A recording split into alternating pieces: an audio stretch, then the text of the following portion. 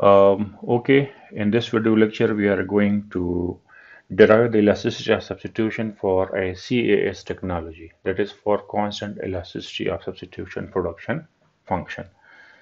So we start from the technical rate of substitution because first of all, we need to derive the technical rate of substitution for the CES technology. Then we will use the technical rate of substitution to calculate the elasticity of substitution for CAS production function.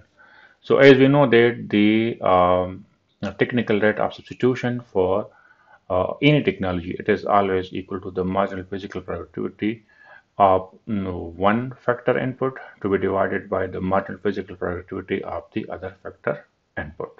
Okay, so for the marginal physical productivity of labor and capital, we need the derivative of the function with respect to labor and with respect to capital. So the story starts from the first order derivative. But we see that this is the CAS technology, right? The simplest form of the CAS technology.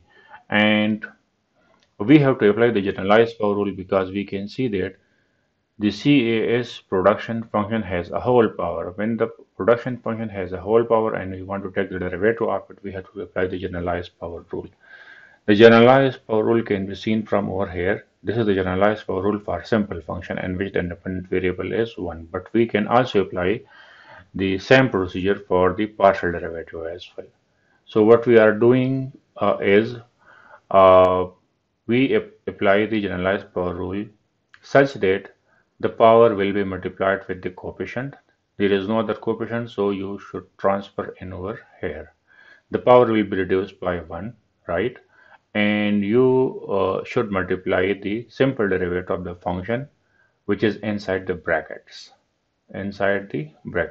with this whole term. So this is the derivative of generalized power rule. I repeat, look at it. Shift the power to the coefficient, multiply with the coefficient. If there is no coefficient, then simply put in over here, right? So it has been shifted. Reduce the power by 1 and multiply the simple derivative of the function which is inside the brackets. All right. So we are doing the same. We are shifting the power to the coefficient, right? And we reduce the power by 1 and we multiply the partial derivative with respect to labor. The derivative of capital with respect to labor is 0, so we put a 0. And again, we will apply power rule over L to the power rho. So rho time L raised to the power n minus 1. In the same way, we can take the derivative of the function with respect to capital and we obtain this equation. All right.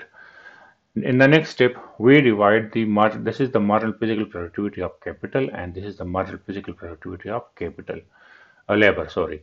And now we divide the equation 1 by equation 2 and so we will get the technical rate of substitution. Look at it. It should be noted that we can cancel this row with this row and we can also cancel out this row with this row to make the expression simple. Okay, now dividing equation by equation 2, so we get this, right? Now we can cancel out these terms and we are left with L divided by K rho minus 1 and rho minus 1. If we can shift the capital to the numerator, its power will be changed. It will be plus 1 minus rho. So it will be plus 1 minus rho.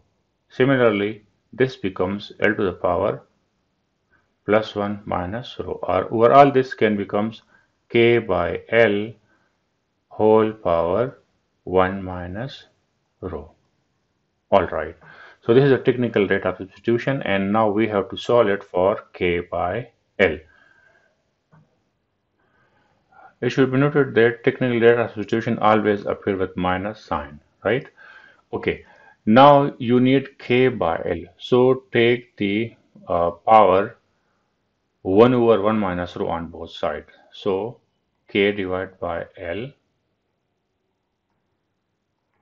its own power is 1 minus rho. Take its power as 1 over 1 minus rho.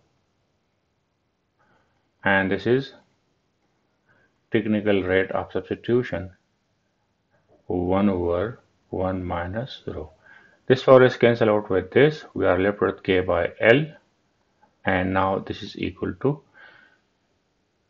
minus time technical rate of substitution 1 over 1 minus rho. Why this minus sign? This is because it shows trade-off between the labor and capital. Now next what we do is K by L, take it in absolute form, technical rate of substitution, because we will take its log, and if we do not take it in absolute form, we cannot take its log. So that's why we are always taking it in absolute form. Now taking log on both sides. If you take log on both sides, it becomes log of K by L. This is equal to, applying the power rule of log, this is equal to 1 over 1 minus rho and log of technical rate of substitution and absolute form. Now as we know that elasticity, you can name a number it as equation 1 or equation A or whatever it is. Now as we know that the elasticity of substitution is given by this, and this is always equal to derivative of the log of K by L ratio with respect to derivative of the log of technical rate of substitution and absolute form. This is the formula. For this, you can see the previous videos. Okay, so if you take the derivative of this, taking the derivative of log of K by L with respect to derivative of the log of technical rate of substitution on both sides. So this is equal to 1 over 1 minus rho. You can factor the constant out and take the derivative of this. Derivative of log of technical rate of substitution and absolute form with respect to log of technical rate of substitution and absolute form. This cancel out with this because this is equal to 1, and you are left with 1 over 1 minus rho, which is nothing else, which is the elasticity of substitution. So this is the elasticity of substitution for a CES technology, or constant elasticity of substitution production function. Thank you. Thanks for watching.